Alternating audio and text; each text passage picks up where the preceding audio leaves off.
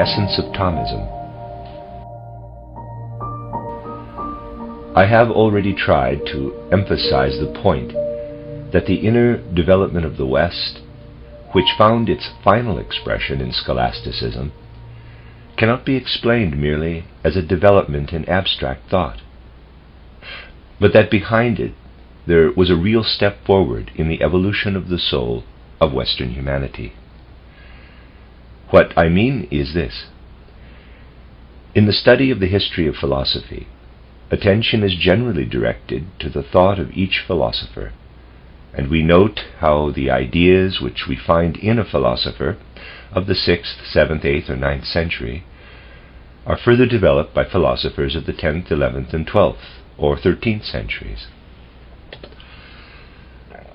From such an approach, we get the impression that each thinker has taken over the ideas of his predecessors, and that we are in the presence merely of a certain evolution of ideas. Now this is an explanation of the spiritual life of man which we must learn to reject. For what appears to take place in this way, merely as the result of the action of certain individuals, really points to something deeper, which lies behind the outer scene of events. The underlying factor in scholasticism was an evolutionary development in the very nature of Western humanity, which had begun 2 centuries before Christianity was founded, and which continued right up to the time of the scholastics. Unless we take this factor of inward development into account, it is as impossible to get an explanation of this period of history as it would be to get an explanation of the period of human growth between the ages of 12 and 20, if we did not consider the important influence of those forces which are connected with adolescence, and which during these years rise to the surface from the depths of human nature. That which surged up in this way during this period from the depths of European humanity was the developing consciousness of human individuality. I have already illustrated this by a comparison of the opening words of Homer's Iliad and of Klopstock's Messiah. When Klopstock wrote his Messiah in 1750, the consciousness of individuality in each soul had become universal. But the beginnings of the inner urge toward it can be clearly traced in the period between the founding of Christianity and the age of scholasticism, although in the thoughts of the philosophers of this period we get only the merest surface reflections of this awakening. It was an important fact, however, in the spread of Christianity throughout these centuries, that those who took the lead in spreading it had to address themselves to a humanity which, in the depths of its being, was striving more and more toward this inner consciousness of self. Only by keeping this point of view before us can we understand the conflicts which took place in the souls of such people as Albertus Magnus and Thomas Aquinas, who, from the very depths of their being, wanted to get to the heart of the relationship between Christianity and philosophy. Authors of the history of philosophy have often understood so little of the true nature of these soul conflicts that this epoch is not at all clearly depicted in their histories. On the surface, it looks as if Albertus Magnus, who lived from the 12th into the 13th century, and Thomas Aquinas, who lived in the 13th, had only wished to create a logical harmony between Augustinism on the one hand and Aristotelianism on the other. Thomas was the representative of the ideas of the Church, Albertus of those of highly developed philosophy. The attempt to bring these into agreement runs like a thread through everything either of them wrote. Now, in the whole system of thought which arose in this way, and in so doing brought into full flower the feeling and will of the Western world, there was a great deal which did not survive into the period which extends from the 15th century to our own day, the period from which we have drawn our customary ideas for the sciences and for the whole of our daily life. The man of today finds it really incredible when he hears that Augustine actually believed that all mankind, as a result of original sin, deserved to perish, but that a part of mankind, and that without earning it, was destined from the beginning of time to receive God's grace and be spiritually saved, while another part was doomed to be spiritually lost, no matter what its deeds were. To a modern man, it probably appears a quite meaningless paradox. But if you can get the feeling of that age in which Augustine lived, and in which he absorbed all those ideas and influences to which I have already referred, you will think differently. You will find it possible to understand how Augustine was immersed in the struggle between the older thought, which regarded mankind as a unity, and the new thought which was trying to crystallize the individuality of man out of this collective humanity. He himself wanted to hold on still to the point of view of the ancient philosophers, who did not take into consideration the individual man, but, influenced by the Platonistic ideas which I have outlined to you, kept in mind solely the idea of universal humanity. At the same time, in Augustine's own soul, there was already stirring the impulse toward human individuality. It is for these reasons that his ideas are such a revelation of his own inner conflict, and are so compact of human life and feeling, that they awaken in us an intense sympathy for this man, whose figure dominates the scene in the centuries which preceded scholasticism. After the days of Augustine, the individual man of the West, for the most part, still felt in himself a firm attachment to the Christian Church, and it was chiefly on Augustine's teaching that this feeling was based. On the other hand, Augustine's ideas of predestination could not be accepted by Western people generally, for they rejected the thought of regarding the whole of humanity as one unit, and themselves as nothing more than a member of that whole. Still less the possibility that they might be a member of that part whose lot is destruction and annihilation. The Church, therefore, had felt compelled to find a way out. Augustine was still conducting his fierce fight against Pelagius, the man who was already filled with the individuality impulse of the West. Pelagius was that person in whom, through a contemporary of Augustine, we can see in advance the full sense of individuality which later centuries possessed. It was inevitable, therefore, that Pelagius should maintain that it is quite impossible to believe that man must remain entirely without participation in his destiny in the material spiritual world. Footnote, quote, "Everything good and everything evil, in respect of which we are either worthy of praise or of blame, is done by us, not born with us. We are not born in our full development, but with a capacity for good and evil. We are begotten as well without virtue as without vice, and before the activity of our own personal will, there is nothing in man but what God has stored in him." Close quote, Pelagius, from Pro Libero Arbitrio. End of footnote. The power by which the soul finds its connection with that which raises it from the entanglements of the flesh to the serene regions of the spirit, where it can find release and return to freedom and immortality, this power, he held, must be born of man's individuality itself. This was the point which Augustine's opponents stressed, that each man must find for himself the power to overcome those tendencies which are classed as original sin. The Church stood halfway between the 2 points of view and sought a solution.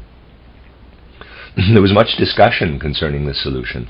All the pros and cons were considered, and then the theologians took the middle way. I can leave it to you to judge whether in this case it was the golden or the copper mean, but at any rate they took the middle way, semi-Pelagianism. A formula was found, which was really neither black nor white, to this effect. Quote, "It is as Augustine has said, but not quite as Augustine has said, nor is it quite as Pelagius said, but in a certain sense it is as he has said." Close quote. The final conclusion was that it was not through a decree of divine wisdom that some are condemned to sin and others to grace, but that man has some share himself in becoming either a sinner or one filled with grace. In fact, the question is not one of divine prejudgment, but of divine foreknowledge. God knows beforehand whether one man will be a sinner or the other filled with grace. At the time when this dogma was promulgated, it does not appear to have been realized that the point at issue is really not between divine prescience and prejudgment. It is rather a question of coming to an absolutely clear decision as to whether or not the individual is able to ally himself with those powers in his own soul life which can raise him up out of his separation from the divine spirit being of the world and lead him back to it. This theological question remained unsolved. Now, when we come to Albertus and Aquinas, we find that while, on the one hand, they felt bound to recognize the dogmas of the Church, and were also filled in their deepest feelings with profound respect for the greatness of Augustine, on the other hand, they stood face to face with the evolution of the individuality consciousness of the West within the stream of Christianity. We must give far more weight to this fact of individuality consciousness in considering the scholasticism of Thomas and Albertus than we should have to give to a similar phenomenon in our own day. The reason for this is that it was due to the upthrust of the consciousness of individuality among the scholastic thinkers that we get in them the perfect flowering of logical judgment and of logical technique. For quite apart from the question of content, whoever has a sense for the form and manner in which any scientific or other subject should be set out with absolute accuracy of thought, and who can appreciate how the relationship between things should be expressed in logically related ideas, will realize that thought was never so exact, so logically consistent either before or afterward, as in the age of scholasticism.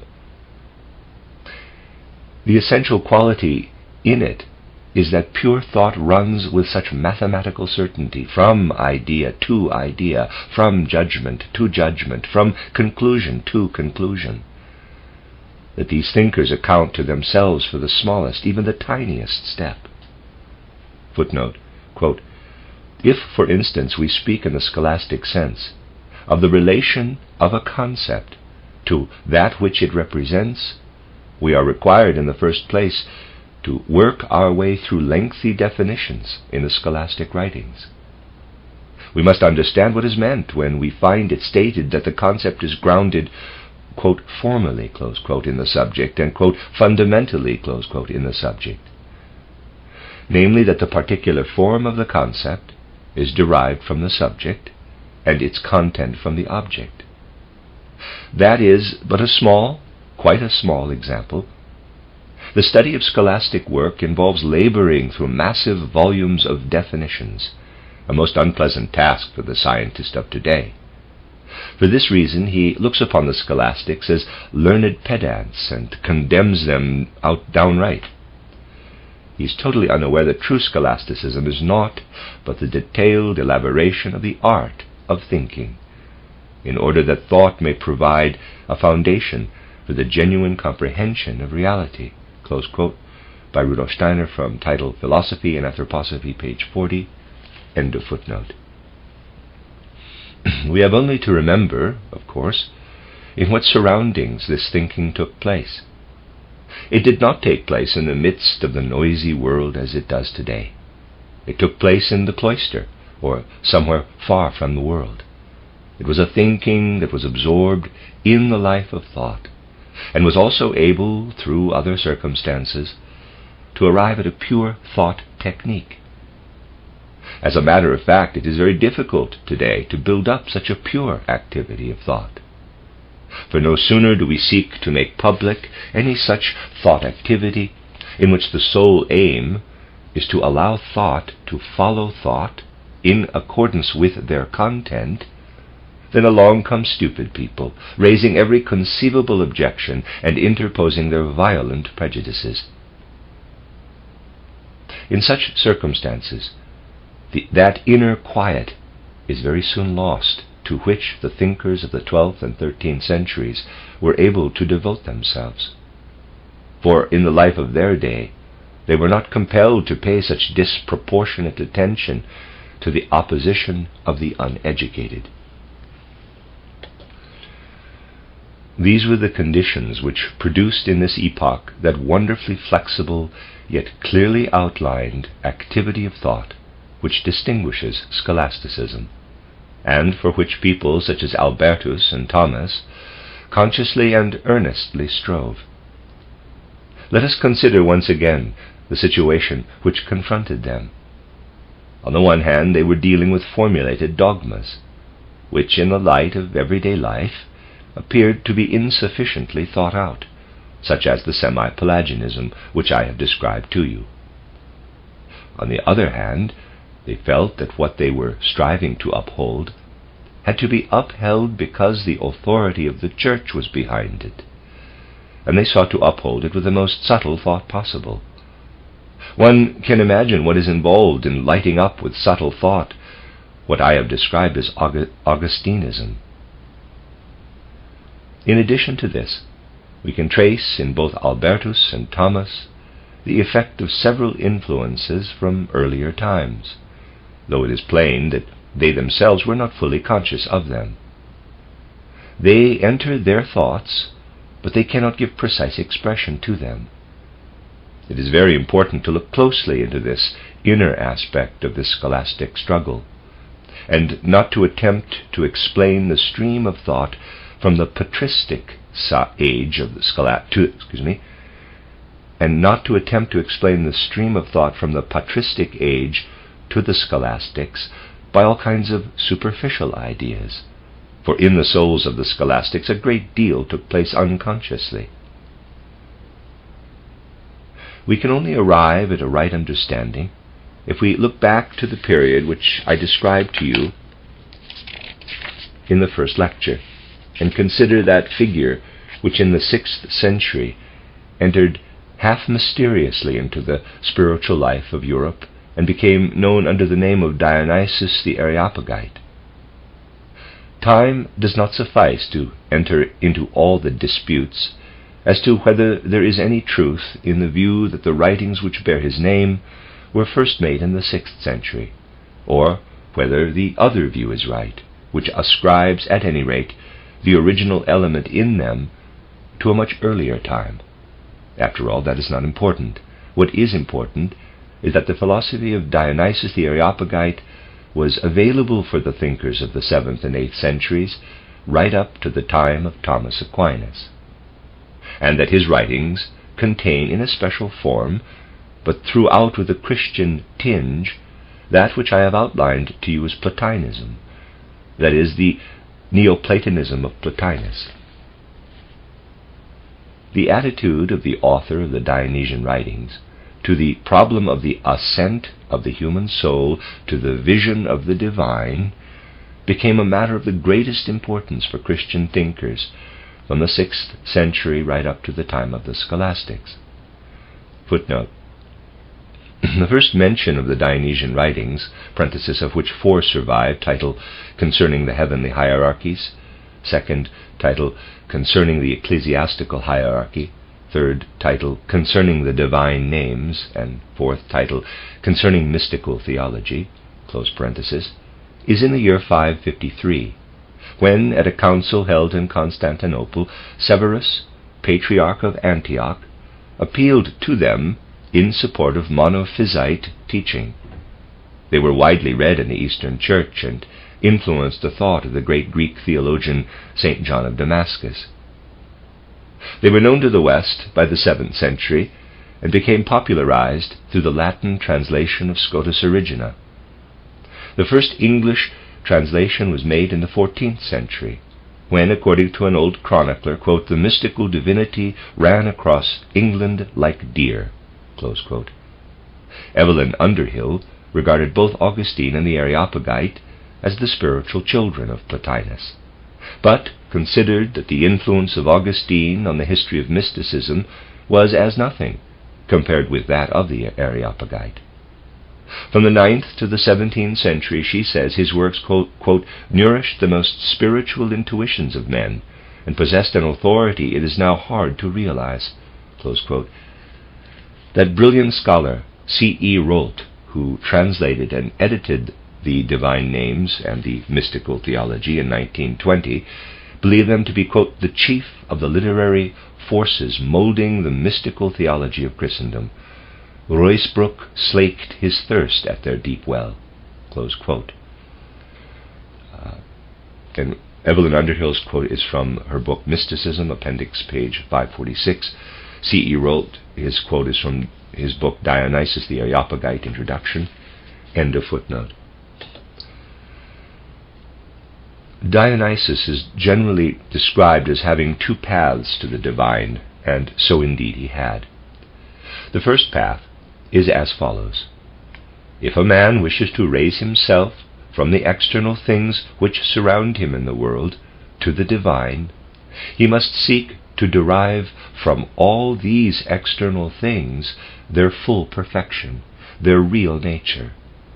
From these he must then attempt to get back to absolute perfection, and he must be able to attach such a name to this divine absolute perfection that he gives it a content which can both manifest its own being and at the same time, by individualization and differentiation, account for the individual things found in the world. Thus you may say that for Dionysius the divine is that being to which the widest possible range of names must be applied, a being who must be described in the most superlative terms that can be derived from all that is most perfect in the created world. Find these perfections and apply them to the divinity, and then you can arrive at some idea of the divine. That is one path that Dionysius propounds. The other path is quite different. In regard to this, he says that you will never attain divinity if you attach to it as much as one single name. For the whole soul activity which you employ in finding the perfections in created things, or which you expend on seeking the true nature of those things in order that you may combine them and apply them in their totality to the divine, all this never leads to what can be called, quote, knowledge of the divine, close quote. For this you must arrive at a state of mind in which you have freed yourself from all that you have known in created things. You must banish absolutely from your consciousness everything that you have experienced of things. You must be completely unaware of anything that the world says to you. You must forget all the names which you are accustomed to give to things, and you must transpose yourself into a condition of soul in which you know nothing of the whole world. If in your soul you can reach this experience, then you are experiencing, quote, the nameless, which, close quote, which is such that if you attach any name to it, all knowledge of it immediately disappears. Then you have the knowledge of God, the supreme God in His absolute beauty. But even the words, quote, supreme God, close quote, and, quote, absolute beauty, close quote, disturb the experience. They can only serve to point toward that which you must experience as, quote, the nameless, close quote. How can one deal with a personality who gives not one theology, but two, one positive and one negative, one rationalistic and one mystical? Whoever can put himself into the spiritual atmosphere of the time in which Christianity was born can understand it perfectly. If, of course, one pictures the development of human evolution in the first Christian centuries in the way in which the materialistic thinkers of today do, then anything like the writings of Dionysius the Areopagite appear absurd and nonsensical, and by most people they are just disregarded. If, however, one can put oneself into the experience and feeling of that time, then one realizes that a man like the Areopagite was really seeking to arrive at a solution of a problem which countless other people were trying to solve, all of whom had made the discovery that whichever path they took, divinity was unknowable along that one path alone. For Dionysius, the divinity was a being who had to be approached by a rational path, by the finding and giving of names. But he saw that to travel by this path only is to lose the way, and also to lose oneself in what might be called, quote, universal space void of God, close quote. In that case, one would not attain to the divine. Yet this rational path must be followed, for unless it is taken, it is impossible to arrive at God at all.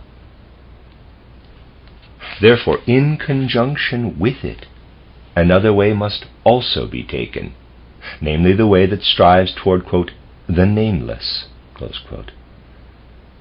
If a man takes either path alone, he will never find the divine.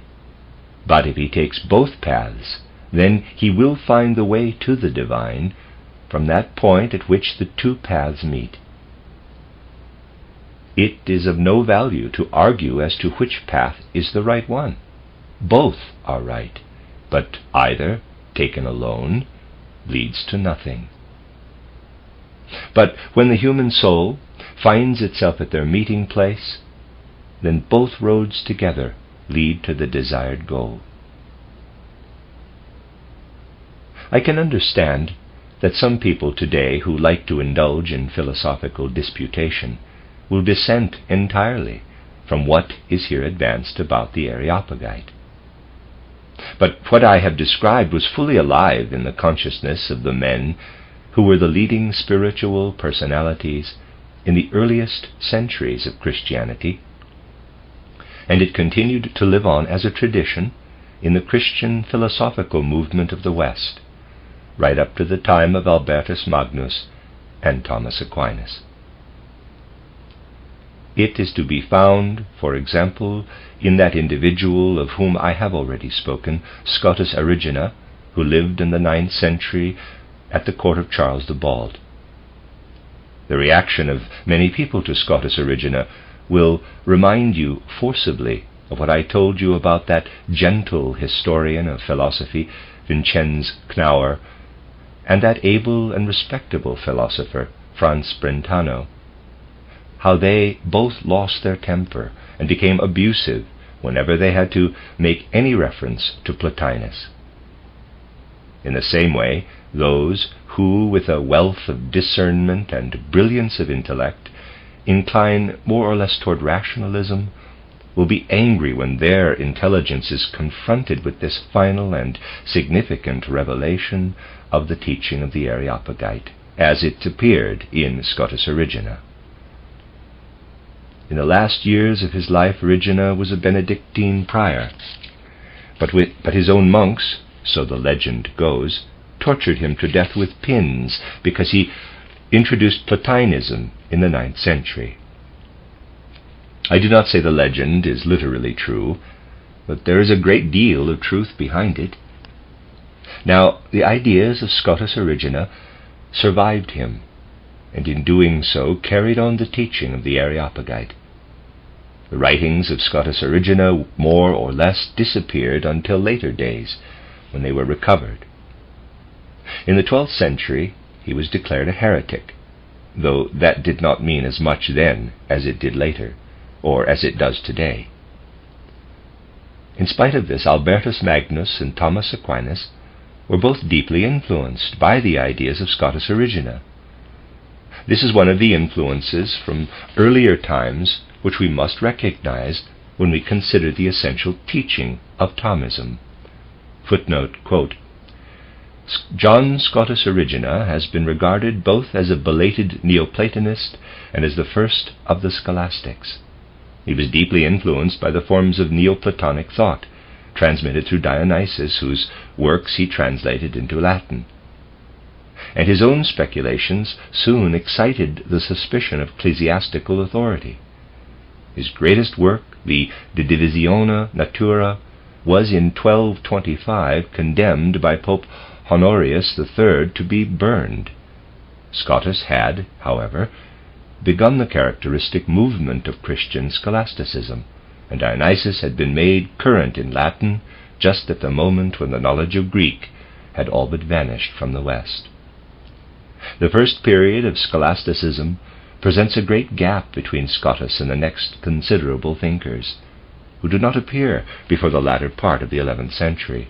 Close quote from Thomas Whitaker's titled The Neoplatonists, pages 187 to 188. End of footnote. There is also another influence to consider. In Platonism, which I have tried to describe to you in regard to its cosmology, there is a very important presentation of the nature of the human organism, which is derived from a material, supermaterial point of view. One acquires respect for these views when one rediscovers them for oneself out of the basic facts of spiritual science. It must be admitted that if anyone, without preparation, reads anything like Platonism, or what has come down to us of it, it appears somewhat chaotic and intricate. But if one discovers the corresponding truths oneself, then the views in question take on a quite different appearance, in spite of the fact that the form in which they were expressed in those days was quite different from what it would be today. Plotinus is dealing with the problem of the relation of the physical and spiritual psychic characteristics of human nature. He considers it from two aspects. First of all, from the point of view of the creative working of the soul upon the body. I will try to express Plotinus's argument in modern terms. If he would have said, "You consider a child growing up in the world, you will notice how its body gradually matures. Now that body is the direct product of the spiritual psychic element in the child." For Plotinus, everything which appears in the form of matter, especially in man, is, if I may use the expression, a, quote, sweating out, close quote, or a, quote, crustation, close quote, of the spiritual psychic. In other words, we are concerned, in the first place, with the spiritual psychic activity, out of which the bodily form is created or fashioned. From this point of view, the physical human organism is the product of the spiritual psychic. The other aspect arises when a human being has reached a certain stage of physical growth and the spiritual psychic forces cease to work formatively upon the body. When a certain stage of maturity has been reached by some part of the living physical organism, let us say, for example, that part on which those forces of the soul have worked, which at a later stage appear as the forces of memory, then these soul forces, which hitherto have worked upon the body, make their appearance in a spiritual psychic metamorphosis. In other words, that part of the spiritual psychic element which in the first place functioned in a material way, now when its material work is finished, liberates itself from its relation to the material and appears as an independent spiritual psychic entity. These are the two aspects of the relationship between the spiritual psychic and the physical which Plotinus presents to us. It is extremely difficult to convey these ideas with our modern concepts, but I will try to explain it in this way. You all know how a human being, when his powers of memory have developed, is able to remember in a way that was impossible to him as a little child. Where have his powers of memory come from? In his earliest years, they were at work in his physical organism, actually forming it. When that work was complete, they were liberated as pure spiritual psychic forces. They continue to function in the body, but now in a spiritual psychic way, as memory. They have become what Plotinus would call a soul mirror. And finally, within this soul mirror, there dwells the real kernel of the human being, the ego. These two aspects of the life of the soul are worked out by Plotinus with a wealth of description and in vivid concepts. In the first place, that of the active, formative working of the soul, and then that of the soul as surviving its activity and becoming, so to speak, passive in regard to the outer world, so that as it does in the memory, it receives and retains within itself the impressions of the outer world. This twofold work of the soul was derived from the feeling and world outlook of an older level of humanity. It came to its final expression in Plotinus, and from him passed on to Augustine and his followers. Rationalized and expressed in more physical concepts, we find this same view of human nature in the philosophy of Aristotle, 600 years before Plotinus. Aristotle, in his turn, got the view from Plato and from the earlier sources on which Plato depended. When we read Aristotle, we can see that he is striving to express in abstract concepts what he found in the old philosophies.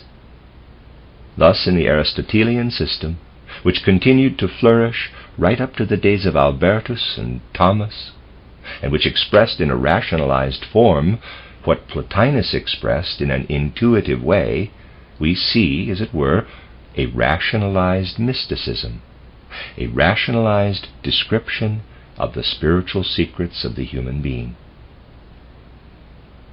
Now, Albertus and Thomas were conscious of the fact that Aristotle had reduced to abstract concepts something which others before him had received in direct intuitive perception. And for this reason, they do not stand in at all the same relation to Aristotle as do the present-day philologists. There's a footnote, see Appendix 2, Aristotle, page 161, end of footnote. These latter have developed strange controversies over two conceptions which are found in Aristotle.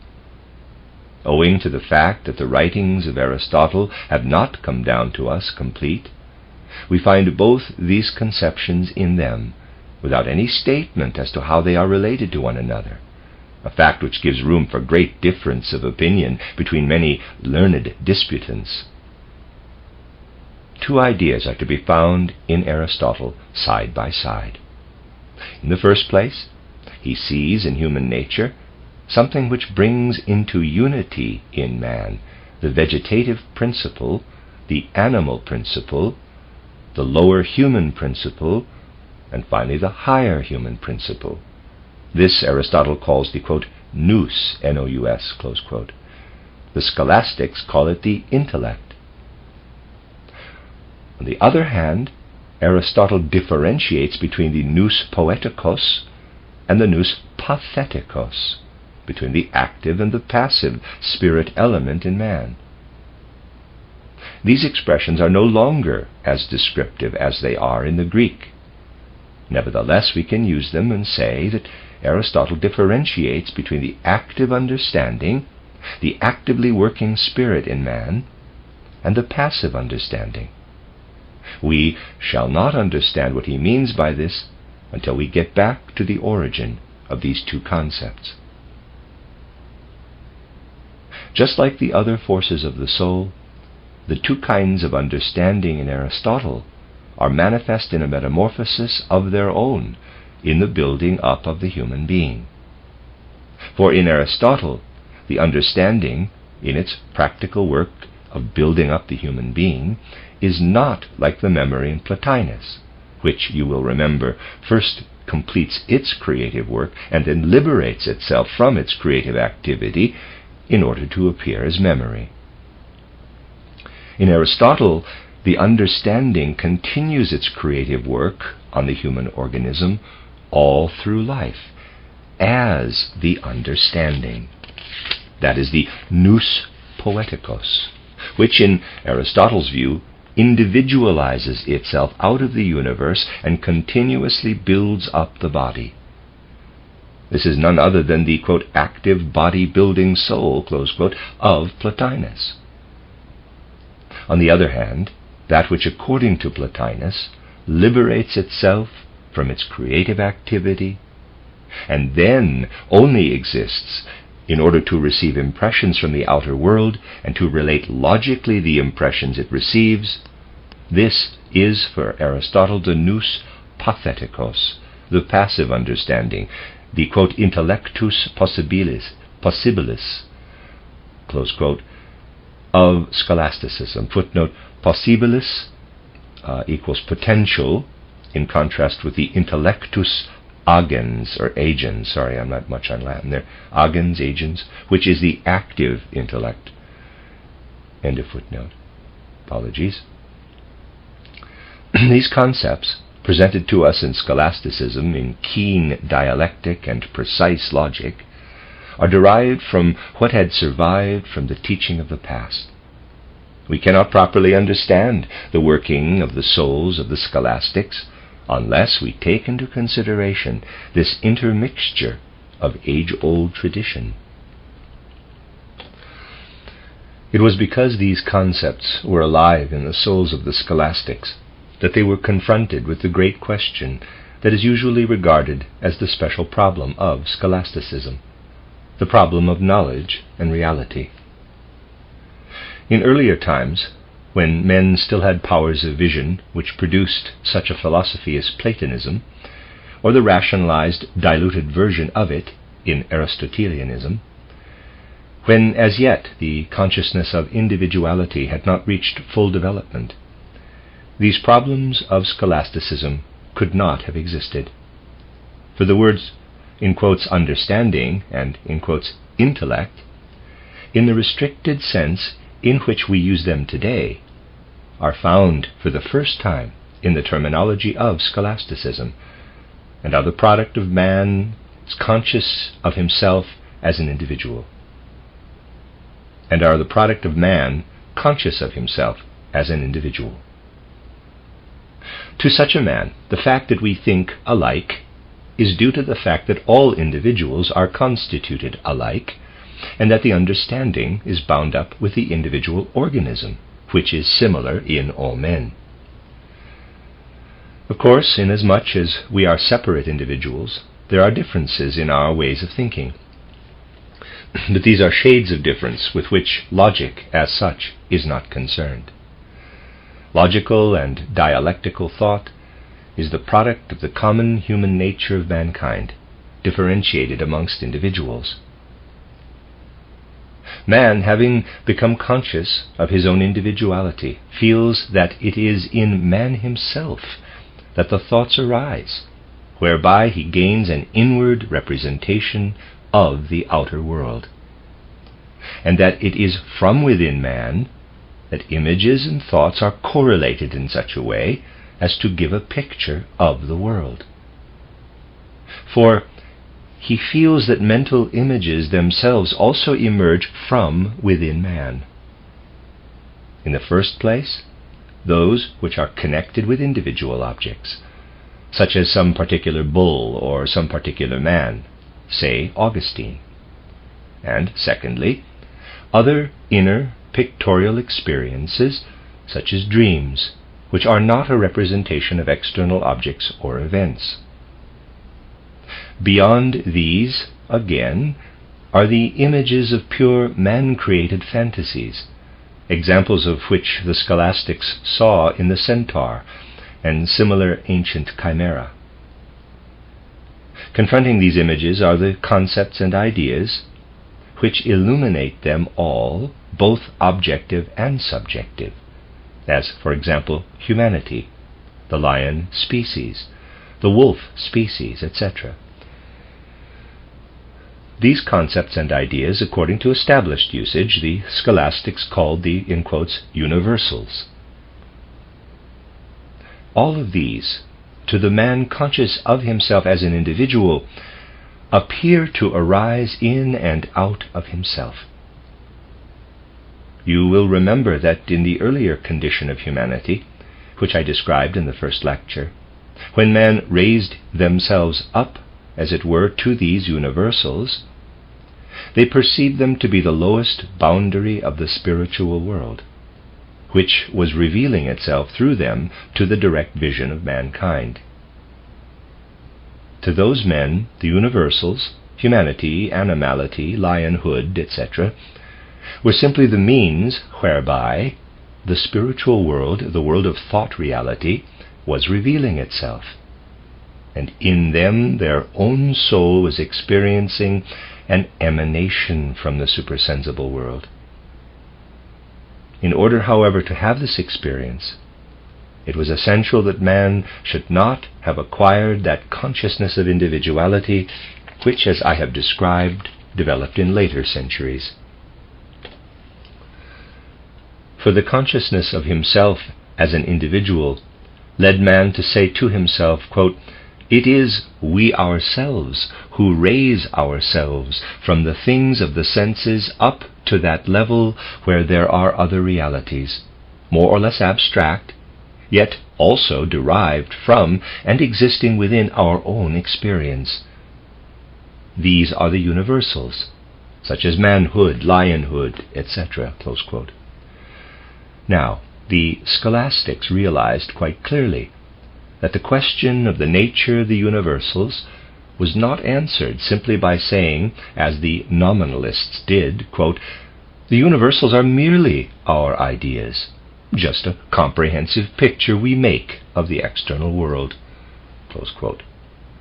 On the contrary, in regard to this question, the scholastics felt themselves to be faced with a problem with which they had to grapple. They formulated the problem in this way: we cannot help creating, out of our own individual consciousness, these general concepts, these universals. But when we look out upon the world, we find there not manhood, but individual men, not wolfhood, but individual wolves. On the other hand, we cannot apply what we formulate as wolfhood and lambhood to the material substance of which individual wolves and lambs consist. So that at one time we speak of matter as lamb substance, and another time as wolf substance, as though lambhood and wolfhood were only different combinations of matter, and the only reality in the combinations was the matter of which they are composed. The following illustration shows how impossible it is to do this. If we caged a wolf and saw to it that for a time sufficient for its whole substance to be transformed, it ate nothing but lamb, then it would consist entirely of lamb substance. But it does not thereby become a lamb. The material substance makes no difference. It remains a wolf. Wolfhood, therefore, is something that cannot be simply and entirely related to the material substance. For from the point of view of matter, this wolf is entirely lamb. Nevertheless, it remains a wolf. This problem of the nature of universal ideas is still unsolved, but it is no longer taken seriously. The soul of man, at the time of its highest development, wrestled with it with every fiber of its being. For the problem was also directly related to matters of vital concern to the Church. For example, before Albertus Magnus and Thomas Aquinas appeared with their special exposition of philosophy, other people had come forward, such as Roscelin, who had propounded the theory, which they themselves accepted, that these general concepts, these universals, are nothing more than an association of ideas, which we ourselves apply to the individual objects of the external world. The universals, therefore, are nothing but words and names. In this way, a sort of, in quotes, nominalism developed, which saw in general concepts, in universals, nothing but words. Roscelin, moreover, applied nominalism in a very rigid way to dogma, and arrived at the following conclusion in regard to the doctrine of the Trinity. If anything which expresses an association of ideas is only a word, then the Trinity is only a word, and the individual persons, the Father, the Son, and the Holy Ghost, are all that is real. The Trinity is simply a name through which the human understanding grasps these three. Medieval thinkers pushed such points to their ultimate conclusions, and the Church was compelled at the Synod of Soissons to declare Roscelin's views to be a form of polytheism, and his teachings to be heretical. Footnote: Roscelin, a canon at Compiègne and a teacher of Abelard, was born about the middle of the 11th century, and was condemned at Soissons in 1092. Quote, "It is the theologians, and not the poets, who divide the undivided Trinity in the pothouses of Paris," close quote. Helen Waddell from her book, The Wandering Scholars, Chapter 5, end of footnote. This created a difficult situation in regard to nominalism, for what had originally been a concern of philosophy now became also a concern of theology. Today, of course, we no longer regard such a situation as vital, but in those days it was regarded as a problem of supreme importance. And it was just this problem of the relationship of the universals to particular objects with which both these thinkers, Albertus and Thomas Aquinas, wrestled. For them it was the supreme problem. Indeed, everything else in their teaching is consequential upon this, inasmuch as everything else is colored by their approach to this problem. Furthermore, in the form and manner of their approach, all the forces were at work of which I have spoken to you, the forces which came down as tradition from Plotinus and from Dionysius the Areopagite, after having passed through the soul of Augustine and Scotus Erigena and many others. All these forces were present in the special pattern of thought, which was expressed first by Albertus and then on a wide philosophical basis by Thomas Aquinas. It was known to them that there had been men who could see beyond concepts into the spiritual world, the world of thought which Aquinas himself speaks of as a real world, in which he perceives the immaterial intellectual beings whom he calls angels. These are not abstractions, they are real beings, but without material bodies.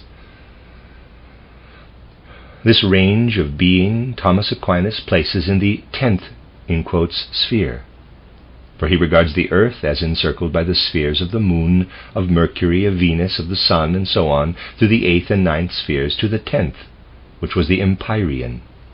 Footnote: the sphere of the moon, as of the other planets, is the sphere enclosed by its orbit. End of footnote. All these he regards as pervaded by intelligences, and those which man encounters first are those which, as it were, allow that which exists at their lowest boundary to shine down, so that the human soul can experience it. Now, what I have just expressed, in a form more akin to Platonism, could not have arisen in this form out of the pure feeling of individuality to which scholasticism had just struggled. But in the hearts of Albertus and Aquinas there still remained a belief that high up above abstract concepts there was a spiritual reality which was expressed in those concepts. So the question faced them, quote, "What is the reality which these abstract concepts express?" Close quote. Now both Albertus and Thomas Aquinas had knowledge of the fact of the working of the psychic spiritual upon the physical body, and how, when its work on the body is fully completed, the soul becomes a mirror to itself. They also had an idea of how man grows in his own individual life, how he develops from year to year and from decade to decade, entirely through the impressions he receives in his soul from the external world, and through the activity with which he responds to those impressions. And so the thought arose in them that the world which lies manifestly around us is in fact itself a revelation of a superworld, a spiritual world. Indeed, as we contemplate the world and consider the separate minerals, plants, and animals in it, we have a sort of feeling that behind them all there is something which is revealing itself from higher spiritual worlds. That behind them all there is something which is revealing itself from higher spiritual worlds. If then, they felt, we observe the world of nature with logical analysis, with every capacity of our soul, and with all our power of thought, we shall become aware of those realities which the spiritual world has implanted in the world of nature. Now we must be quite clear as to each step in this process. First of all, we direct our eyes and our other senses toward the world outside us. In doing this, we are in immediate contact with the world. Then, we turn away from the world, but we retain in the form of memory what we have received from it. Then, we look into our memory, and there, for the first time, there really appear to us the universals, the generalities of things, such as humanity and so on. They appear to us, first of all, within ourselves, in the form of concepts. Albertus and Aquinas both say that if you look back to the reflection within your soul of what it has experienced in the outer world, then you will find the universals in your own soul. You have them there. For you form your concepts of humanity from all the human beings you have met. In this way you possess the universalia post res, that which lives in your soul after its experience of actual material objects. Now, while a man's soul is directed toward actual objects, it has not the same content as afterward, when the objects are, as it were, reflected toward him from within. In direct perception, man stands in immediate, actual relationship to the objects. He actually experiences, therefore, in the objects their own spiritual reality, and only transposes this for himself afterward into the form of universalia post res. Albertus and Aquinas hold that whenever a man, through his power of thought, stands in actual direct relationship with his surroundings, with a reality, let us say, which is a wolf, not only in that his eye sees it and his ear hears it, but because he is able to concentrate his thought upon it and to formulate to himself the group concept wolf, at this moment he experiences that which exists invisibly in the object as an ideal reality, and which is not manifest in sense form. In this act, he experiences the universalia in rebus, the universals that as spiritual realities are actually present in the objects themselves. Now, the difference between these two kinds of universals is not very easy to define, because we usually think that what we have within our soul as a reflected image exists in that same form in the object from which it is derived. But it is not so, as Aquinas sees it. that which a man experiences directly in his soul as an idea, and subsequently explains to himself by his understanding, is that by means of which he experiences in himself the real, the universal. As regards their form, then, the universals that are to be found in the objects themselves differ from the universals which remain in the soul after contact with the objects. Nevertheless, in their inner essence, they are identical. There you have one of the scholastic concepts which thinkers today do not set before their soul with sufficient exactitude. The universals to be found in the objects, and the universals that arise in the mind after contact with the objects, are in their essence identical. They differ only in their form. But there is a further consideration. The perception that in the objects of the external world something universal is present in a distributed and individualized form points in its turn to that which I described in the previous lecture as the actual, in quotes, thought world that is met with in the teaching of Plotinus. In this thought world are to be found the same realities which are present both in the material objects and in the human soul after contact with the objects, and which, as we have seen, are identical in their essential nature and differ from each other only in their form. In the thought world, these realities are present in yet another form, but still with the same essential nature as the other two. These are the universalia ante res, the universals that were in existence before the objects. They are the universals present in the mind of God and of his divine ministers, the angelic beings.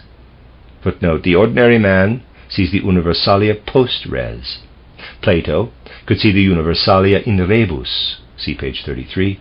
Plotinus could see the universalia ante res, see pages 37 to 38. End of footnote. Thus, what was for an earlier age a direct spirit vision, in which sensory and supersensory images were combined, became later a vision which could only express itself in sensory images. For, as the Areopagite taught, man cannot attach even a single name to that which is revealed to him in supersensible vision, if he is to deal with it according to its true nature. All he can do is to point at it and say that it has in it none of the properties that are to be found in external objects. Thus it came to pass that what had been for men of old vision, and had been manifested to them as a reality of the spirit world, became for scholasticism something which could only be arrived at by all that accuracy of thought, suppleness of reason, and subtlety of logic of which I have spoken to you today. The problem which formerly was solved by direct vision was now brought down into the sphere of thought and of reason. That is the essence of the teaching of Albertus and of Aquinas, the essence of scholasticism. Above all things, scholasticism was aware of the full development of the consciousness of human individuality, at which their epoch had arrived, and it saw all problems in their rational and logical form, in the form, that is, in which a thinker must apprehend them. The real struggle of the scholastics was to grapple with the world problem of the nature of spirit reality by means of thought.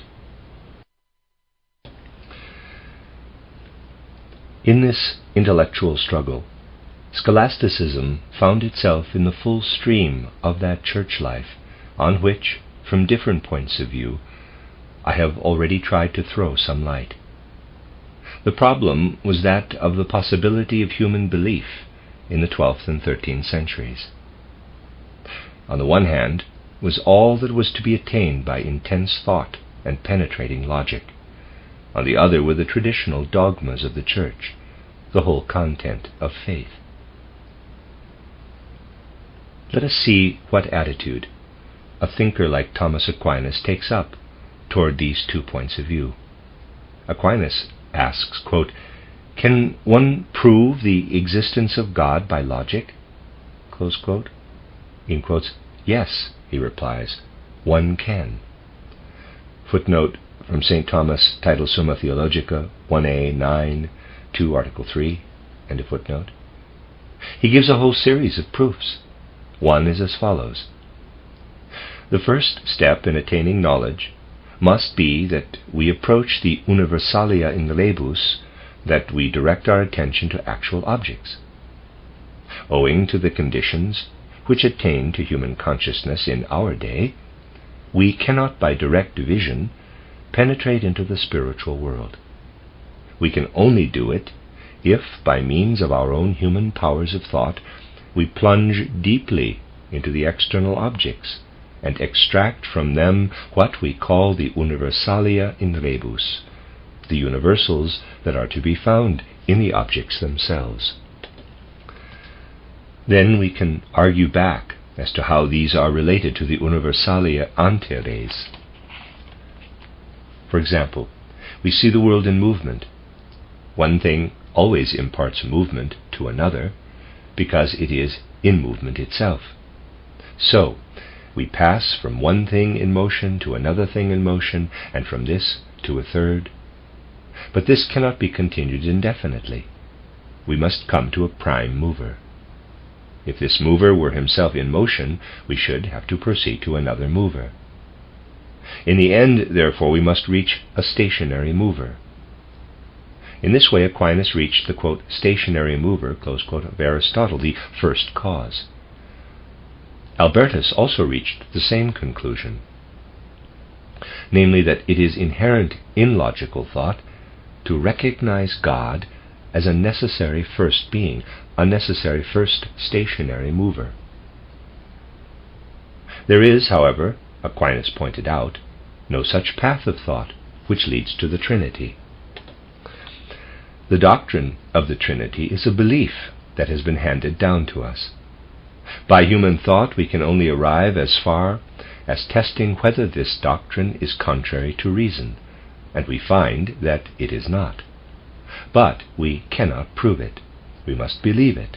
We must accept it as a reality which the human intellect cannot by its own powers reach. In this way, scholasticism was brought face to face with another all-important question of that day, quote, "How far can the human intellect get by its own powers?" Close quote. In the course of its development, it had become involved in quite a special way in this deep problem. The earlier thinkers had faced it and had arrived at an apparently quite absurd conclusion. They had said that it is possible for something to be true theologically and false philosophically. A clear illustration of this, they said, is the dogma of the Trinity, which was accepted as part of the traditional faith, and yet, when subjected to logical thought, might appear incredible. Thus it is quite possible for reason to lead to conclusions other than those accepted by faith. Here, then, was another problem that confronted the scholastics, the doctrine of, quote, the double truth, close quote, footnote. The theory of the double truth originated with the Arabian philosophers. A sharp antagonism sprang up between them and the Islamic theologians. Islam was a religion with a creed imposed by church and state as one that could not be questioned. It was among the Arabian thinkers that the theologian, in quotes, who in Greek and early Christian thought was regarded as engaged in the highest of all sciences, first came to be considered as one who speculated under external authority and in order to establish accepted truth. The Arabian philosophers, claiming freedom in the realm of pure speculation, deferred to theology in popular modes of speech, and so adopted the theory of the double truth. In spite of this, in strict Islamic countries, The philosophers were regarded with hostility by the Islamic theologians, and were finally reduced to silence. When, however, Arabian philosophy penetrated into Europe by way of Spain, it carried with it the theory of the double truth. Although this was officially condemned by church councils, it held its ground as a defense against heresy. Later, as Aristotelianism gained ground in Europe, it became more widely accepted as reconciling the new learning with Christian orthodox belief, with the underlying assumption that the apparent contradiction was due to the fact that man had fallen, in quotes, in his reason as well as in his moral nature. Thomas Aquinas, as Steiner shows, rejected the idea of the corruption of reason and substituted for it the idea of the inability of the human reason through the inherent limitations of man's physical nature to penetrate into or pass judgment on the realms of higher theology, which could only be known by faith. See footnote T. Whitaker's, the title, The Neoplatonists, pages 189 to 90. End of footnote. In opposition to this, Albertus and Thomas Aquinas both laid special stress on the need to bring into harmony the content of reason and the content of faith, and to seek to remove any contradiction, at any rate up to a certain point, between the two. In those days this was an unorthodox approach to the problem, for the majority of the most influential church authorities held fast to the doctrine of the double truth, namely that while it is necessary to approach every subject with rational thought, which may lead one to see it in a certain form, faith, on the other hand, can present it in a quite different form, and one must be content to accept both these varying points of view.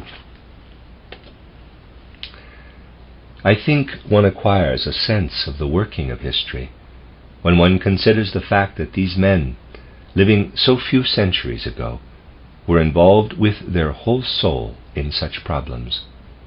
For these problems still reverberate in our own time. We too are confronted by them. In what way this is true we shall consider in the next lecture. Meanwhile, I want to give a general outline of the real nature of Thomism as it existed in those days. We see then that the main problem which faced Albertus and Thomas Aquinas was this, quote, what is the relation of the content of human reason to that of human faith? How can that which the Church ordains to be believed be first understood, and secondly upheld, against what contradicts it? Close quote. With this task Albertus and Aquinas were deeply concerned, for the philosophic theory of the double truth, which I have described, was not the only one in Europe with which they had to contend. Something still remained of that philosophy which I described in the first lecture as Manichaeism, and with the spread of Islam and the Arabs, other philosophical points of view asserted themselves. For example, there was that which had been derived from the teaching of Averroes, footnote see Appendix 3, Gundi Shapur, end of footnote, in the 12th century, and was known as the doctrine of, in quotes, representation. Averroes had declared that the thoughts of the pure intellect in any individual man do not belong specially to him, but to all humanity. We have not each of us a separate mind. We all have our own particular body, but not our own mind. A has his own body, but his mind is identical with that which B and C possess. Thus Averroes sees all mankind as with a single intellect. The mind is something in which all individuals are immersed. They live in it with their head, as it were. When they die, the physical body is withdrawn from the universal mind. There is no immortality in the sense of individual survival after death. What survives is only the universal mind, only that part of us which is common to all men. In answer to this philosophy, Thomas Aquinas took up the position that while he admitted the universality of mind, there was also to be taken into account the fact that the universal mind does not merely attach itself to the individual memory in each man, but also during his lifetime to the active forces of his bodily organism, forming them into a unity. Everything that works in man, the formative vegetable forces of growth, the animal forces, and the force of memory, are all, during life, drawn together, as it were, into a unity by the universal mind and the individual intellect. Footnote: Thomas Aquinas himself wrote, quote, "If the active intellect is a substance outside man, the whole of man's activity depends on an extrinsic principle. Man then will not be a free agent, but will be acted upon by another. And so he will not be the master of his own acts, nor deserve praise or blame. And the whole of moral science and social intercourse will perish, quod est inconveniens." Close quote from Summa Contra Gentiles, Part 2, c. 76 ad fin, end of footnote. Thus Aquinas holds that man fashions his individuality by means of that in him which is universal, and then takes with him into the spiritual world that which the universal in him has fashioned. It is plain that on this theory there can be for Albertus and Thomas Aquinas no pre-existence, but there is certainly an after-existence. That was exactly the point of view of Aristotle, and in this respect these two thinkers carried on Aristotelianism. Thus the great logical question of the universals is bound up with the questions which concern the ultimate destiny of the individual. Now, if I were to take you through the cosmology of Thomas Aquinas and the natural history of Albertus, which are extraordinarily extensive, covering almost every subject and filling countless volumes, you would find expressed everywhere, all through them, what I would call the universal logical principle of Albertinism and Thomism. It was this: with our reason, or intellect, as it was then called, we cannot attain all heights. Up to a certain level, we can reach everything by accurate logic and dialectic, but at that point we have to enter the region of faith. In this way, reason and faith stand face to face without contradicting one another. What we understand with our reason and what is revealed to us through faith can exist side by side. How did this principle actually work out? We can approach this question from many different sides. Let us consider how it worked out in what we have before us historically as the essence of Albertinism and Thomism, namely the justification of religious belief. It is an important and illuminating fact that after exercising his reason to the utmost to prove the existence of God, Aquinas has to admit that he arrives in the end at the same picture of God as the orthodox picture given in the Old Testament as Jehovah. That is to say that when Aquinas starts from the paths of reason open to any individual, he arrives at that same monotheistic picture of the deity which is presented in the Old Testament as the Jehovah God. To arrive at the Christ, however, he holds that one must pass over to the sphere of faith. In other words, in the view of Thomism, man cannot reach the Christ by the inherent power of his own intellect. Now, if we look again at the theory of the double truth, which the spirit of the age compelled scholasticism to oppose, we shall find in it something lying deeper than the mere definition that a thing should be at the same time theologically true and philosophically incredible. It was something which could not be perceived in an age in which mankind was wholly given to the pursuit of reason and logic. It was this: those who originated the theory of the double truth did not believe that what is revealed to theology and what is to be reached by reason are ultimately two opposed truths, but are so only for the time being, and that man has arrived at this double truth because even in this innermost part of his soul he has shared in the fall of man. Right up to the time of Albertus and Aquinas, questions like the following still glimmered in the background of the human soul. Quote, "Have we not brought original sin into our thinking, into what we see as reason in ourselves? Is it not just because our reason has fallen from its spiritual estate that it presents us with a counterfeit of truth instead of the real truth? If we receive Christ into our reason, then we shall receive into it something which can transform it and develop it further. Then only will it be brought into harmony with that truth which is the content of faith." Close quote. It was against this background of man's sin-corrupted reason that the scholastic thinkers, before the time of Albertus and Aquinas, spoke of the double truth. In considering this problem, they wished to take seriously both the doctrine of original sin and the doctrine of redemption through Christ. The question they asked themselves was this, quote, "How does Christ redeem in us the truth of our reason when it contradicts the spiritual truth of revelation? How do we become Christian to the inmost depth of our being? Our reason has already been corrupted by the entry into it of original sin, and it is because of this that it contradicts the pure truth of faith." Close quote. But in spite of their deep earnestness, the early scholastics had neither the thinking power nor the logic to arrive at the answer to their question.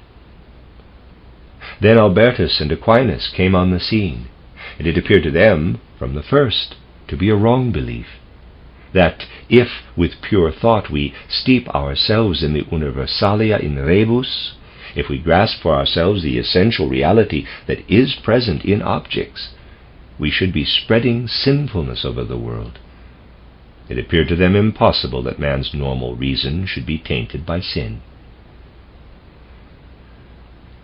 It is clear that the whole problem of Christology is fundamentally involved in the problem of scholasticism. And the question which the scholastics were not able to answer was this: how does Christ enter into human thinking? How does human thought become permeated by Christ? How does Christ lead human thought up to that sphere where it finds itself in agreement with the spiritual content of faith? Yet this was the very question which had been the original driving motive in the souls of the scholastics. For this reason, it is above all things important that we should not concern ourselves so much with the findings of the scholastics, perfect as their logical technique was, but should look behind the answers to the questions they asked themselves. We must disregard the conclusions to which the men of the 12th and 13th centuries fought their way, and consider the great problems which at that time were propounded.